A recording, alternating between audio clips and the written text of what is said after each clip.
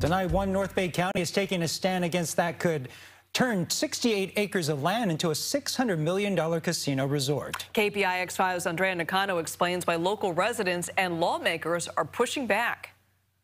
As you can see here, there are some neighbors that are opposed to this casino. There is a small community of homes here, and it's directly across the street from the proposed project.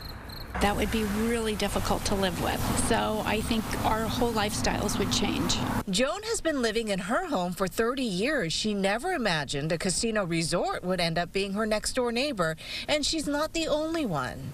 I hear people saying it will bring jobs, it will be great for the economy. But just, why right here is my question. The Sonoma County Board of Supervisors unanimously voted to oppose the development Tuesday. The board cited in the resolution that the Khoi is a non-Sonoma County tribe. Khoi Nation responded in a statement saying it is surprised and troubled by the resolution.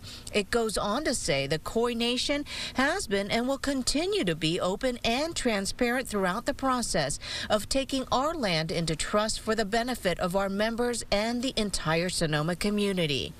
While local supervisors oppose the project, it will be ultimately up to the U.S. Department of the Interior to give the go-ahead on the project.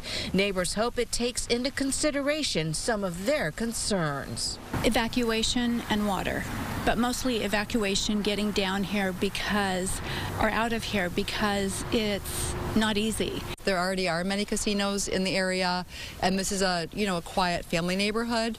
And if they did want to build one, maybe another place like behind Walmart or just somewhere where there aren't families.